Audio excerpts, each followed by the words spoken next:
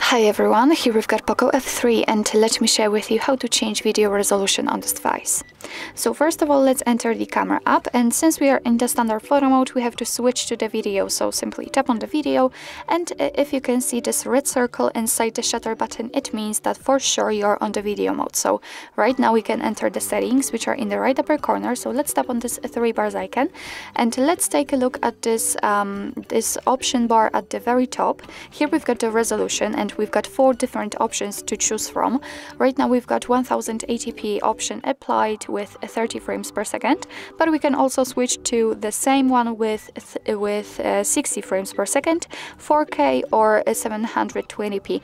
Obviously it's up to you which option you like to use. In order to change the option, just tap on it. So let me pick 4K, and since it is highlighted, since you can see this yellow color around it, it means that it has been successfully applied to the camera, and from now on your device will record videos in chosen quality.